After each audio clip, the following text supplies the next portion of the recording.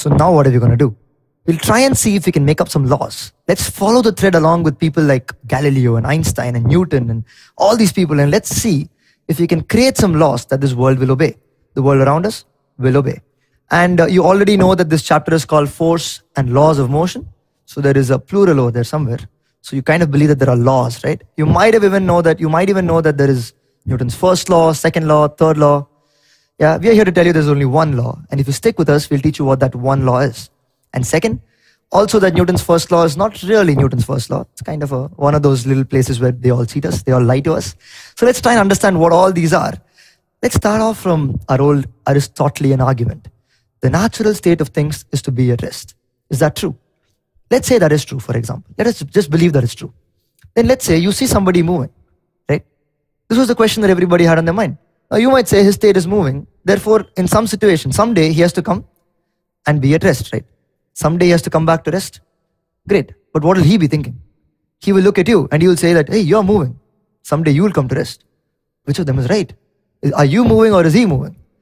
If you stand in a train and the next train starts moving, the train right next to you, almost everybody in the world starts looking out, right? Thinking, okay, am I the one who's moving or is that other train? We all get confused. So the Aristotelian argument kind of had a flaw somewhere because we don't really know who is moving. And the fact that Galileo began to start observing things in the real life in a slightly more deeper manner than had been done before made him realize something very, very insightful. And that was a huge breakthrough because he said, the natural state of things is not to come at rest because we don't even know what rest is. But if you let some object be, it'll keep going in whatever velocity it has. In other words, he says, if you give a body some velocity, it'll retain that velocity until and unless somebody does something to it. Now, how did he kind of propound this? If you think about it, what he said was, he had a very simple argument. Let me take a little sloped surface, an inclined plane, I drop a ball from it, right? It's going to go down. And if I keep another inclined plane here, it's going to slide down and go up that. We all know this, right?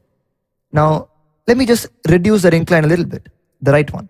What's going to happen? He saw that this ball goes down and goes almost the same height where it started from. Yeah, of course, sometimes it doesn't go as much. We call that friction, but it almost went there. Now, let's imagine you reduce the spine, kind of the slight even more. Then it goes to the same height even now. So then he asked the question, right? Till here it's observable, it's reality, but this is where the jump from reality to imagination comes. Now he said, if I make the second slope so low that it's flat, then in order to come to the same height, which the ball always wants to do, how far must it go? What is the answer? It has to go forever and ever and ever and ever and ever. It was an argument that he gave to prove what? Or to kind of make people understand what? If you give a body some velocity, we do observe it to be coming at rest all around us. But he said if there is no friction, as they called it. What is friction? When a surface you try to move above, one surface tries to move above another surface, there is some relative motion here and friction tries to stop that because of some bond formation. So if that is not there, if you assume that is very, very, very less, he said the object will keep going on forever and ever and ever and ever. But just because he said this, does it make it true? Because most people said, hey, I won't believe you, right? I throw this, it stops. He said, but there is friction. But then they asked the question, if there is no friction, how are you so sure it'll keep going on forever? And are we sure? We really aren't, right? We have sent out something called the Voyager into the sky, right? Out into space. And it's kind of not yet stopped today. But does that mean we have proved that it keeps going on forever and ever and ever? It passed Jupiter a few years ago. It passed the solar system a few years ago. It's still not stopped. Does that mean Galileo was right?